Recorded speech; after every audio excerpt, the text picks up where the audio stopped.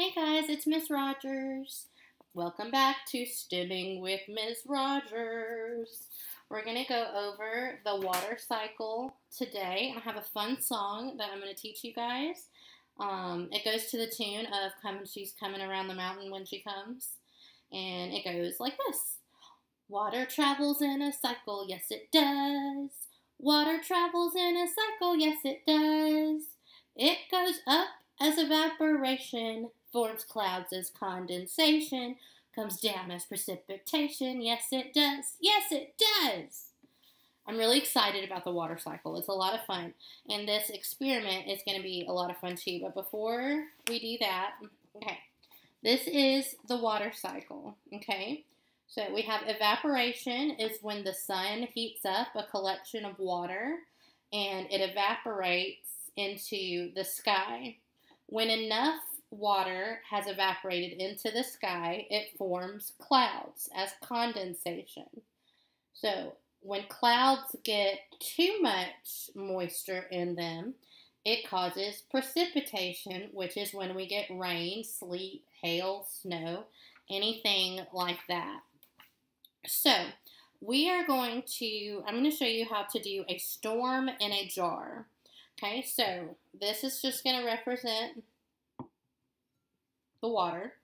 And then I'm going to use the shaving cream as the clouds. Give it a good shake. Okay. So, what happens is there's moisture in the clouds right now.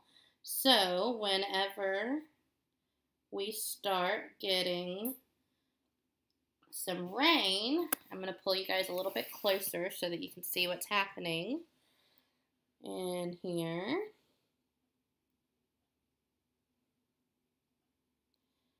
So here you can see that the cloud is getting full of liquid, and you can see it as soon as it gets too full, it starts to come down as precipitation. And then that is how we get rain. Isn't that cool?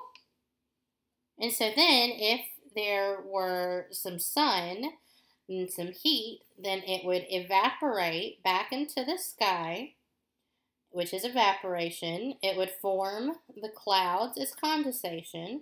And when the clouds get too full of moisture, it becomes precipitation. Isn't that neat?